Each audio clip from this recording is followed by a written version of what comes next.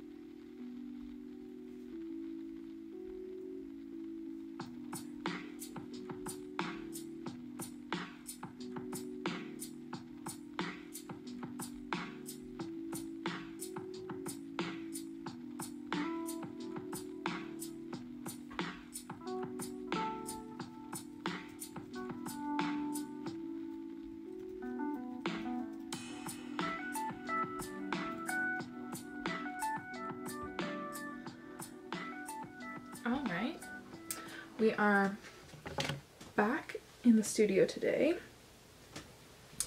I just finished my last drawing of the weekly prompt, the Garden Friends prompt list. You probably have just seen that inserted in the video. And now I'm kind of just tinkering around, trying to figure out what I want to make next.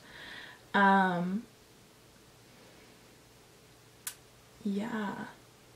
I really had fun making that gouache painting that you all saw that was up on my Instagram for Easter.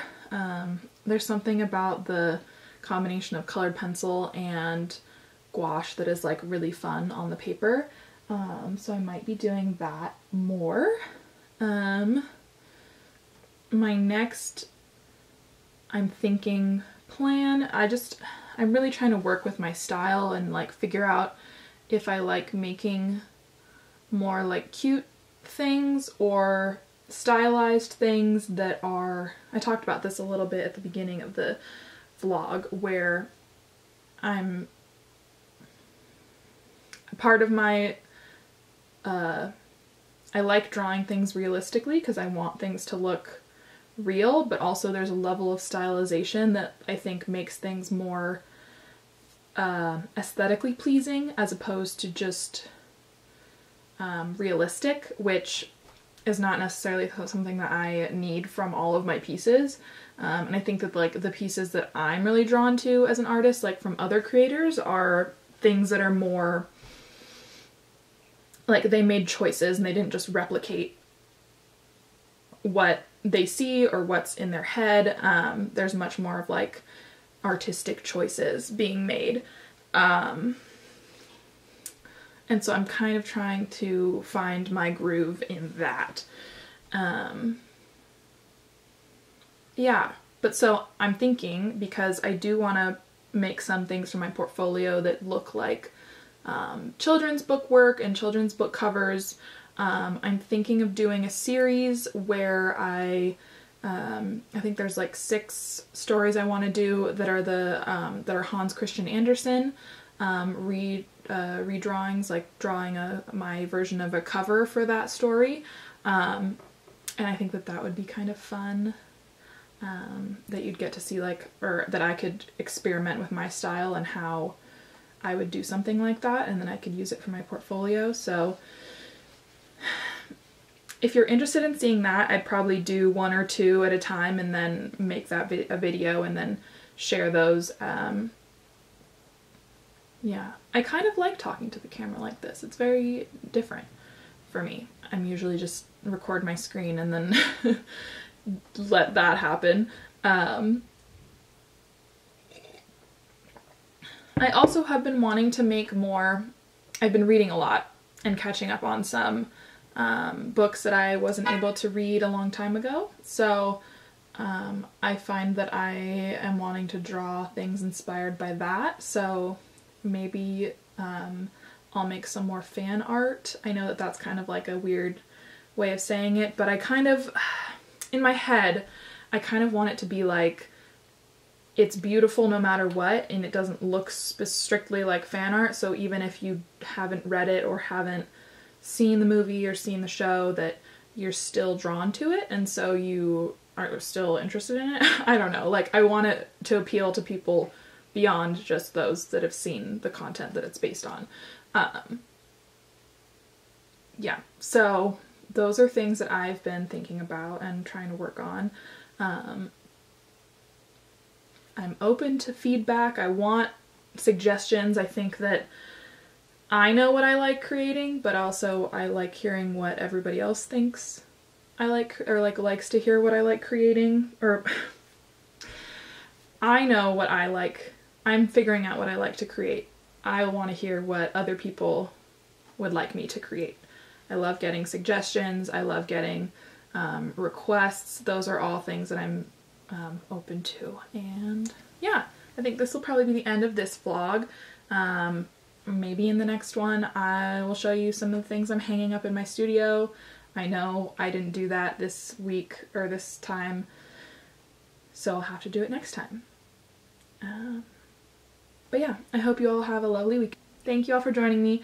If you'd like to see any of the pieces that I created in this vlog, most of them, I think all of them, will be on my Instagram. That is at The Cozy Artist. That's cozy, C-O-Z-I-E. And if you're interested in seeing more content from me, please subscribe and stay around for the journey. I appreciate you. Have a good day. Bye.